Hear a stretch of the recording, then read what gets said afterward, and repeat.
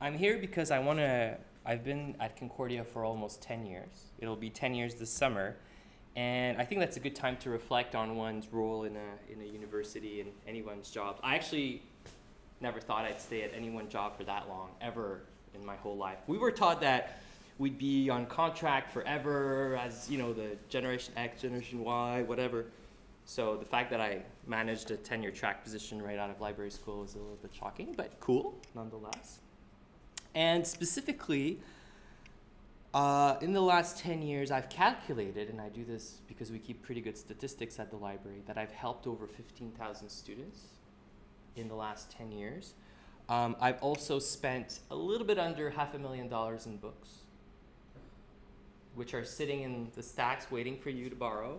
Also sitting in some servers, not me personally, because that's what librarians do, right? We help people, but we buy stuff. So less than $500,000, like 400 and some change $1,000. But that's pretty good. And about 3 times that amount I managed in subscriptions for journals and databases and all that stuff, which is, that's a pretty good commitment to the university. Now, the journey I want to talk about is specifically dealing with the last 3 years, since 2010. Okay, and for different reasons, for personal reasons, because in that time, since 2010, I got married. Actually, 2009, but late, so that's okay. I had, with my wife, 2 beautiful children, two beautiful daughters that are now 8 months and 2 years old. And we bought a house off the island of Montreal, a 200-year-old house that we're renovating. And I also started a PhD in law. Okay, so all those factors contribute to kind of reflecting upon how one approaches their job for obvious reasons, time constraints and whatnot. Let me give you a little bit more context about what I do on a day-to-day basis. As a business librarian, I work with the John Molson School of Business, which means over 7,000 undergrads and 1,500 grads can contact me and one of my 2 other colleagues with precise, difficult research questions. And I have to be able to answer them with the resources that we have from the library. Hi, come on in. Just getting started, getting warmed up. I plugged all my toys together. So how do we do this? Well, there's a few touch points, a few models that we have to roll out a library program for the John Molson School of Business. One of them is the reference desk and reference service, so people can chat and talk to us via the reference desk or email us, and that's picked up by all of the librarians and all of the library staff in rotation. So that's kind of the generic service, frontline service as it's seen. Anytime there's a more precise question, then it gets routed to the subject specialist. For my first 6-7 years at Concordia, I was the accountancy and decision sciences librarian, so I wasn't the lead for marketing and management. So what I did during that time was work with the Information Literacy Committee to try to formalize the role of the library within JMSB. And for different reasons, we got really enthusiastic interest, but then when we wanted to implement specific models, it kind of fizzled for different reasons, too many stakeholders, too many options, too many great things to do. So it kind of fizzled. And so when I came back from sabbatical, my colleague, Adria Harlan, who was the marketing and management librarian spearheading these programs, went on to become the head of interlibrary loans, so a different department in the library. And I took on the role of marketing and management librarian. And the reason why marketing and management is such an important subject fund area for the library is because most of the first-year undergrad classes in JMSB are marketing and management. Those are the, everybody takes them prereq classes for all of the other core classes in the program. So just to give you an example, COM 210, which is critical business thinking, has 21 sections in the fall, 8 sections in the winter and 2 in the summer, okay? And that's the management class. That's where they learn how to do a research paper, essentially. And then business communication, which is their first marketing class, has about the same, 22 sections in the fall, 9 sections in the winter, and 2 sections in the summer. So that's about 60 sections overall. And the model that we have, that we've been developing, is the information literacy model, where we visit these classes to teach students how to use the different tools, teach them about Wikipedia and Google and the kind of essential tools that you need to survive as a good undergraduate student. Now the problem with that is I'm personally responsible to cover those 60 sections, right? 40 sections in the fall, 20 sections in the winter. I've been covering about 10% of those, okay? There's two reasons for that. First of all, it's a time constraint. If all the professors wanted me in the third week of class, I would do nothing but this. And if you look at the schedule, there are classes that start 8:30 in the morning, concurrent classes all the way up to 10 o'clock at night. So it's impossible to cover all those sections without me just doing that. And I have other duties like buying books and going to committees and answering questions from students. So what we've been doing, which we have been able to cover, is cover a second to third year class, which is entrepreneurship, Comp 320. And I cover about 80% of the sections there.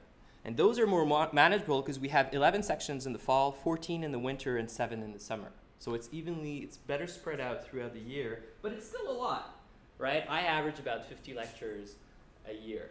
So that's my 60-minute lecture that I go into a class and I say, okay, kids, okay, people, okay, busy parent, taking 1 or 2 classes in the evening. You have to write a business plan, which is the entrepreneurship class. It's a very research-intensive project. It's one of the most intensive research projects in their undergrad. And I get involved because that's where I get most of my questions from. Hi, good morning, come on in. So that's my issue. Over 7,000 undergrads, 1,500 grads, that's I'm talking about, I'm doing this violin, I want people to pity me, but don't worry about that. 60 sections a year for the 200 level commerce class, and about 25, 30 for the 300 level undergrad class.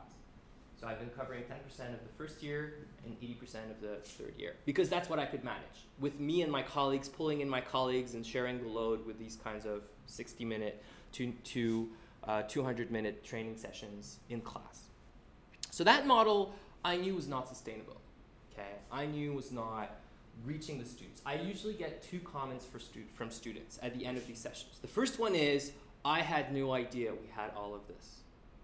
Okay, which is, okay, fair enough. You don't know what we had because you don't know what you don't know, and that's part of my role to open their eyes. I mean, the library does spend about $5 million a year on stuff that's not on the free web, and if you know nothing but the free web, i.e. Google and Wikipedia, of course you're going to be wowed by the library. And I'm not afraid to, I don't compete with Google because we actually do the same thing. We provide access to information, but Google does it on the free web and I pay for stuff. So we actually have very different operations. So I had no idea we had all this stuff. And the second thing they tell me is, I wish I had known this in my first year. I wish you had come to my whatever 200 level class and done this same speech. Now, I have done that. I have tried that to get this going for the 200 level class, despite the fact that there was no way I could cover all the sections. The problem with that is it's too early in their undergrad. The way the business degree works is they have to do a little bit of research, but not that much in their first year, right? So they can get by with whatever they're using, but then it really gets intensive in their second and third year.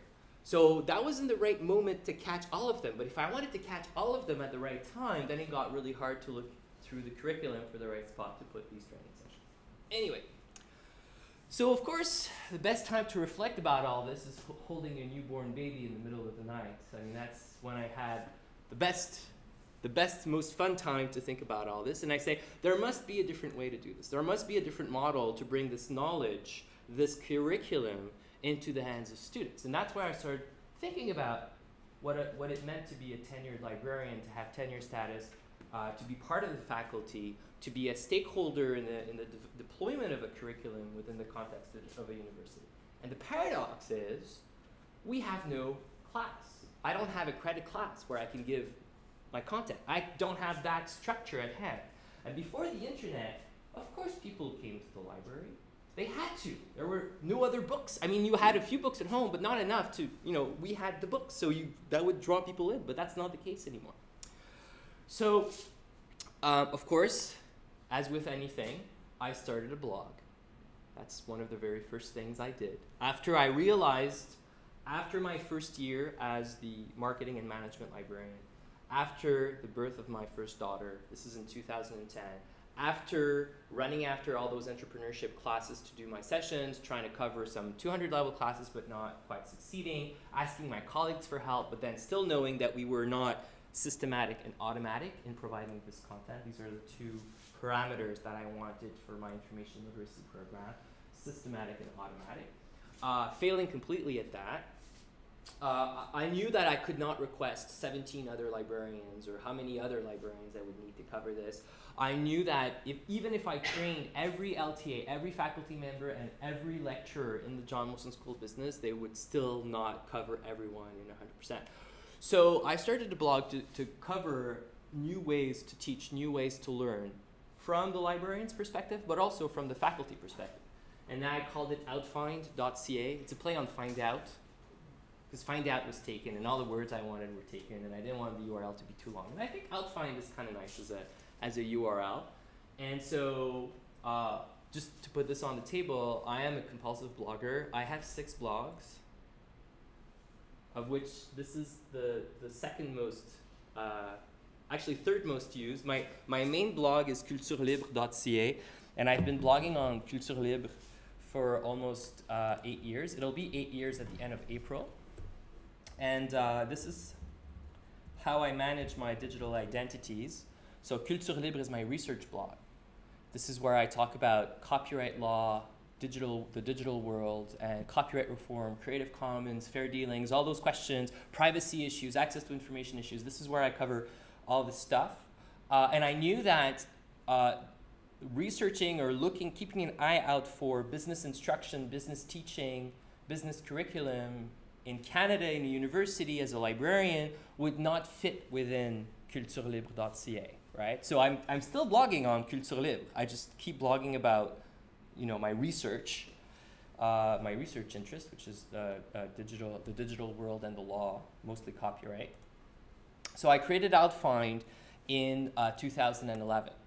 And the reason why I blog is I want to keep a trace of all the things that I read, the little reports and tidbits and ideas and stuff that I find interesting. And a lot of people ask me, does it take a lot of time to blog? And I say, no, it saves me time. Because you know that report you read 3 years ago that you thought was really cool? What's the title of it? Where is it? I remember it was about 3 years ago. It was from the UNESCO. They have a open educational something. I type here in my search box, UNESCO, open education, and there it is. I can recall it instantly. Okay, and that's been the beauty of my blogs. I have the monthly archives, and I also have categories that allow me to pull things up, and the search. So the idea is I see a blog as a tool that saves me time. I also keep one of these guys. I actually have 2. Right? It's the same idea as a blog, but the stuff that goes in here is more, it's brut. It's not quite as ready as primetime blog, right? So we could talk about that. That's not really the goal of my presentation, but I've found this blog to be super useful in kind of understanding the stuff that's been going. And I'm sorry John just stepped out, John Bentley from CTLS, because he's actually been very instrumental in bringing me into this brave new world of e-learning. And without him, I wouldn't be here in front of you right now to talk about this stuff. Now, before I show you the stuff that I've done, I also want to show you this short video about what is a MOOC, okay? Because I have used the word MOOC in my title just for promotional purposes. I don't personally aim to create a MOOC. It could become a MOOC in about 5 years' time, right? And that's one of the learning objectives of this session, is to realize how much effort it takes to create a full-fledged MOOC, right? I'm seeing a MOOC as the end of a continuum of e-learning. It is the most structured. It is the most, how did I put it?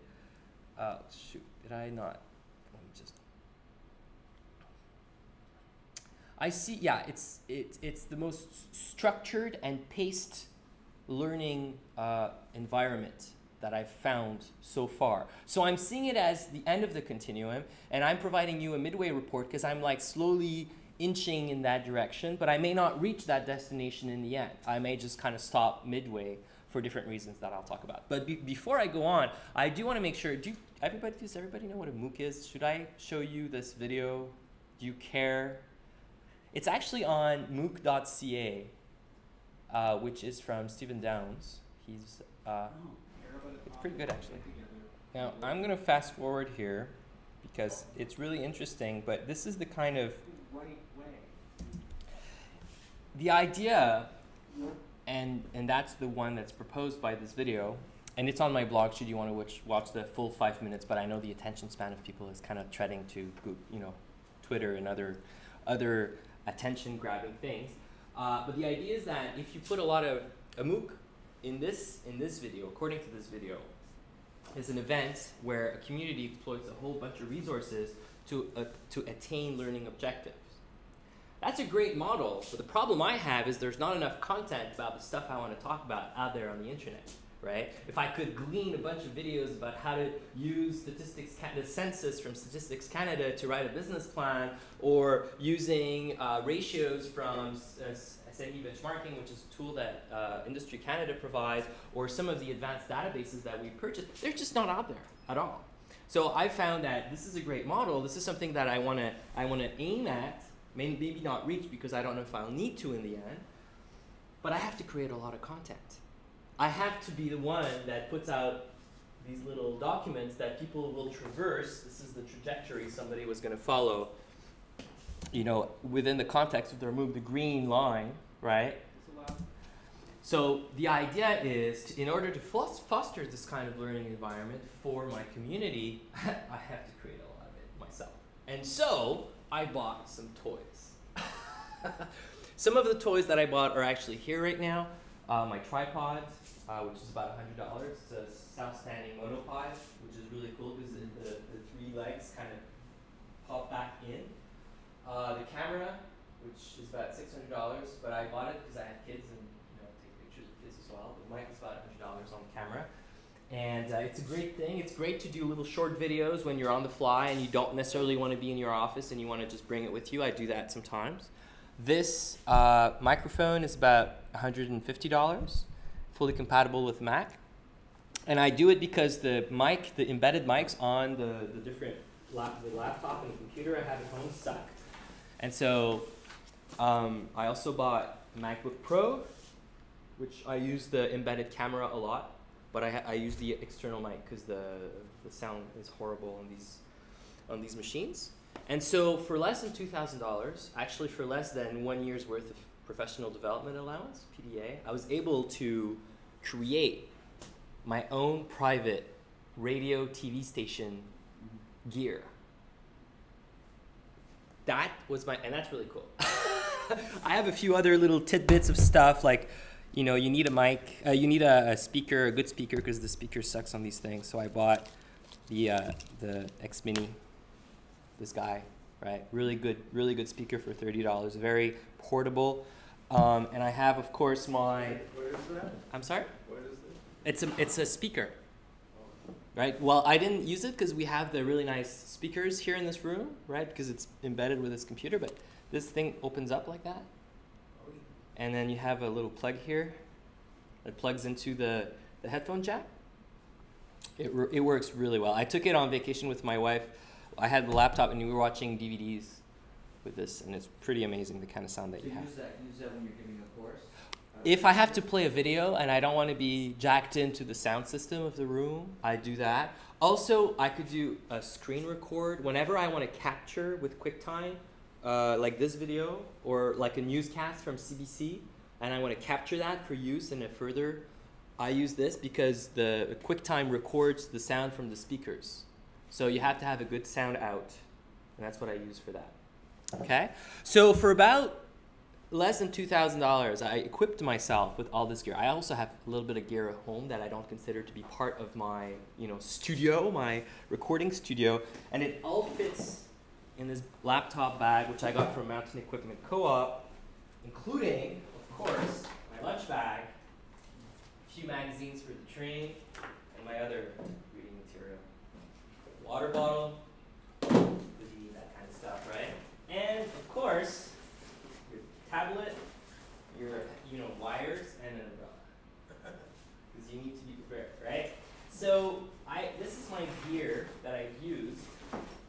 And the first thing I did, right, which was my pilot project, is I recorded the videos that I provided. I recorded myself giving my regular lectures, okay? Because I target a certain number of classes, Com 210, Com 212, Com 320, I had a set lecture. Like I could, in half a second, pop into Comp 210 mode and recite the lecture that I gave for that class. Because it was a 60-minute lecture. I gave it hundreds of times in my career, so I could just go ahead and do it. So I called John Bentley, which we had met earlier for a copyright training session I provided a few years ago.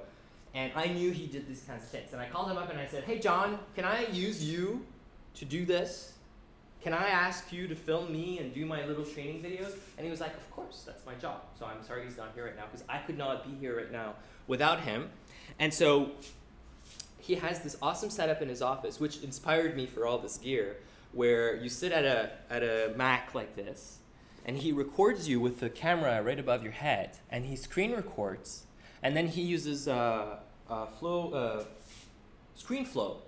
which is a kind of a nicer version of iMovie, to integrate the screen and the face capture into a single video. And let me show you how it works, because I have put this on my YouTube channel.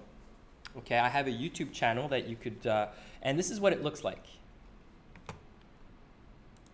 So let me show you this one, which is the what is Google?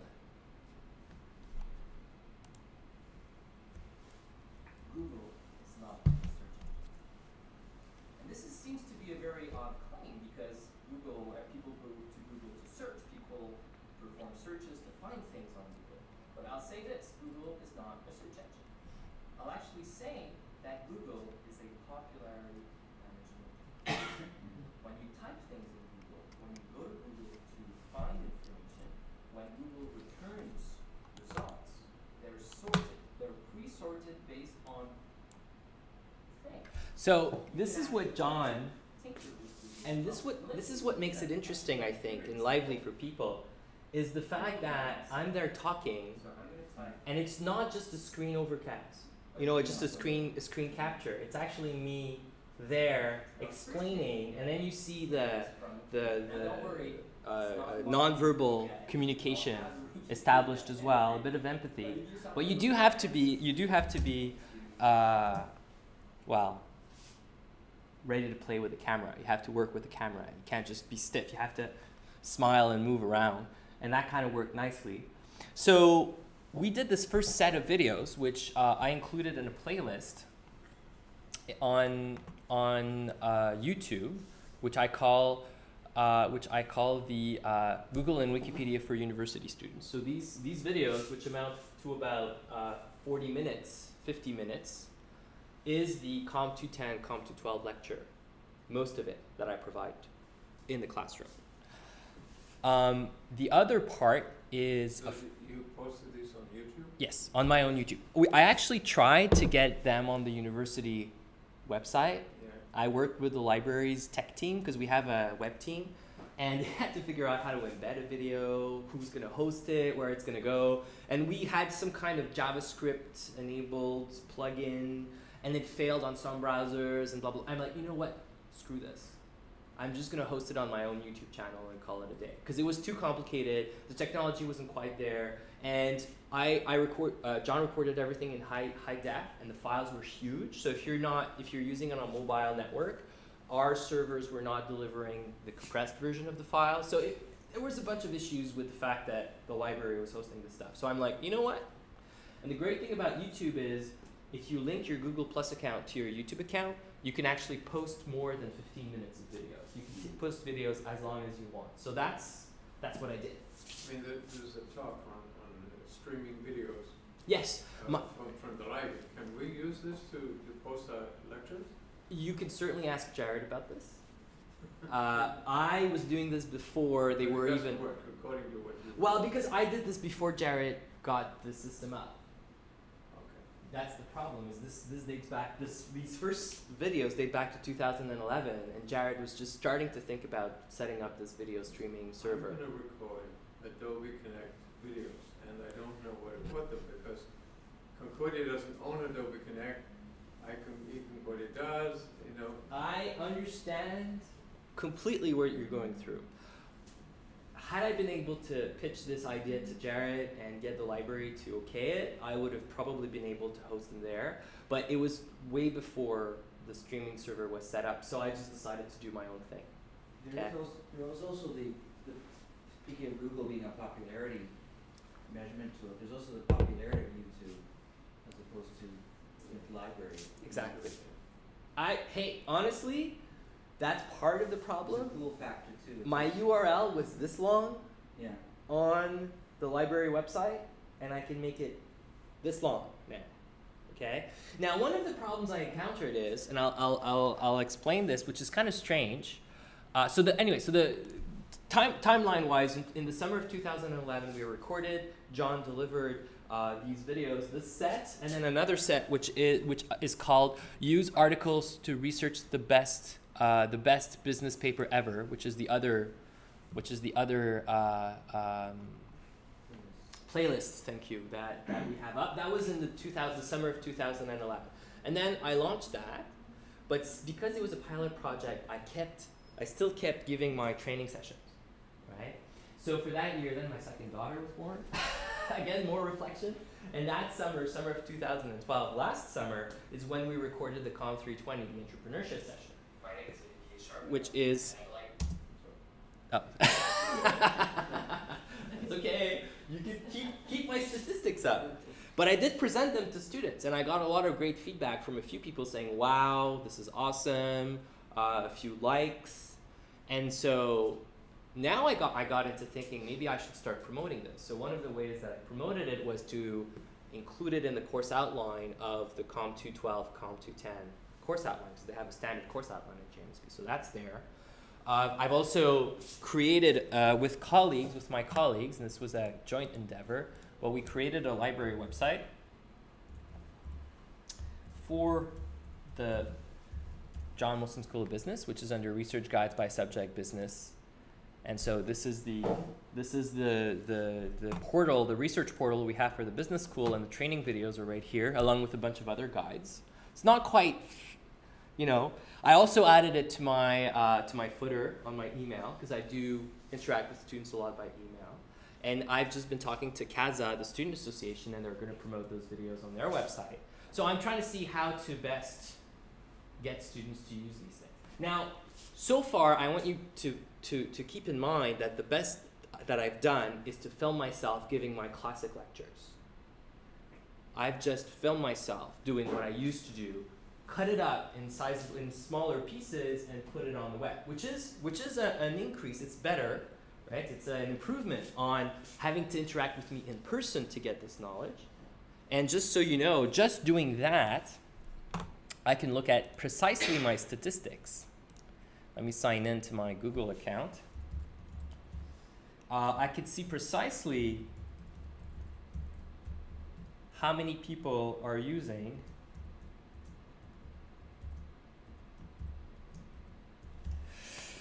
my videos and when. And it's really interesting the way it works out, because if I go here to my statistics, look at this. If I change that to, wait a minute, let me just go back. This is for the last 30 days, but let me make it for the last year, okay? And I could actually see when students are studying, because I could see spikes. Exam time, right? Exactly. I have here the day before Valentine's Day. Oh. Actually, no, that one is February 20th. The day before Valentine's Day, I got another smaller spike, which is right here. Anyways, it's really, so that was just during reading week, actually. And then here is just before the assignment is due, all right? And so I estimated that Google tells me that it's 7,424 minutes. It actually went up by 100 minutes since I checked at 11 o'clock yesterday, which amounts to 5 days and 2 hours full time. 5 days, so that's 24 hours times 5 plus 2, right? If you bring that into a regular work day, it is 20 days of work, 21 days. So I have been able to not work, so I'm going to take the next month off, and I'm just going to go home and do nothing, okay? Now, you have to be careful with these metrics, right? Because here you see for my most watched videos, the number of views, the estimated total number of minutes watched, and the average watch time. because students will start a video and then turn away and do something else. So you have to be careful because it's not full views of full videos. I don't know how many students have actually gone through a full video, right? Another thing that I was able to test, because even though assessment is a big concern, I haven't really worried about assessment too much because of these statistics, giving me the sense that, you know, this is a useful tool and I should keep it up. A marketing professor for a 400 level class had a very precise project, and I've been working with her for years, and I couldn't make her class. I was booked solid that month for a bunch of other lectures, and I had stuff I couldn't move, and I was on an advisory search committee for a bunch of different, I couldn't make it, right? And so I created for her a few training videos that I posted on a special playlist that I deleted later, but it was there for the course of her assignment, which was going to run for 2-3 weeks. And I could track precisely who used those videos during that period. And the response rate for a class of 68 people was about 1/3. And then after this event, I contacted her, emailed her, and I said, so how did your students do in your project? Oh, they didn't do as well as the previous years. Because I had and I knew it was because I had a response rate of 1/3, as opposed to going to class and they're subjected to me. They have to go through my training session in class versus having them go and watch the session on their own, right? Now, how compelled should I feel of teaching these kids if they don't want to watch my video? Should I feel sad, or should I not pursue this project because 2/3 of the class didn't do what they were supposed to do to get a good grade and understand the project? You know, that's an interesting debate. I'm not going to have it now, but I actually, for the 1/3 of the students that did watch the videos, and thinking of all the other students in all the other classes that could not have seen me and watched those videos after the class, I think it's a good idea to pursue this project. So what do I have to do? You have to attach a carrot of some sort. Well, see, if it's more embedded, see, if they have to watch it and the professor reinforces that, and it's part of their assignment, it's in the terms of the assignment, for more tip, you know, watch this, you know, that kind of stuff, then it's, but in the end, they're adults and they should know better, right? But yeah, I know, exactly. But I'm personally going to pursue this project just because I've had a month's worth of work done for me by these videos. And that is just worth it for me, no question. Now, what's left? What am I doing right now to improve this? Because I have been filming myself. I call this filming theater, right? When TV came up, they just filmed theater to put it on TV, but they didn't adapt theater to make it sitcoms so that it'd become interesting. The president called this, what did he call it yesterday? He had a great tagline about what we shouldn't be doing, which is just transposing. He said it was transposing what we did before online. We have to do something new and different. So what I'm doing, I'm blogging more and more just to keep abreast of what's happening. I'm also formalizing my curriculum. I'm using a tool called Pressbooks, which is an EPUB generating file, service using WordPress to create an EPUB file, basically a book, an online book, and I'm writing my curriculum. And I'm writing out the learning objectives, and I'm writing out the content that I want to provide to students. This is the full curriculum that I want to deploy throughout the JMSB program, and hopefully embed different nuggets of this within specific classes so that they touch upon this content throughout their undergrad.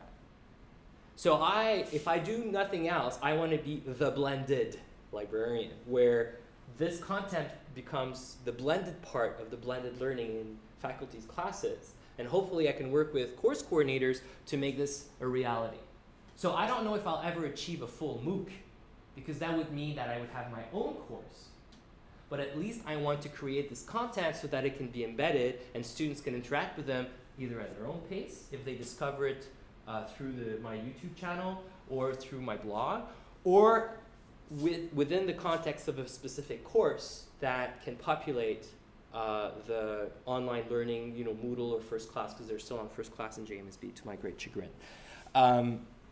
So there you go. So that's one thing that I'm doing. Another thing that I wish I could do is have tests, quizzes associated with my content.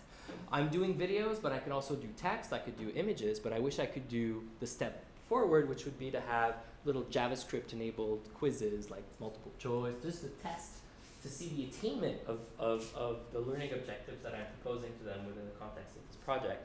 I can't do this because I have learned how to program JavaScript. I do have a BCom in Management of Information Systems, and I was a programmer before, and I have programmed. I haven't done that in about 10 years, and I know other people are much better at it than I am, but I could code that. I wish there was some kind of infrastructure within the university context to foster this kind of project, right? And this is where, I'm sorry? I'm sorry? Moodle is associated to a class, and it's closed behind my Concordia.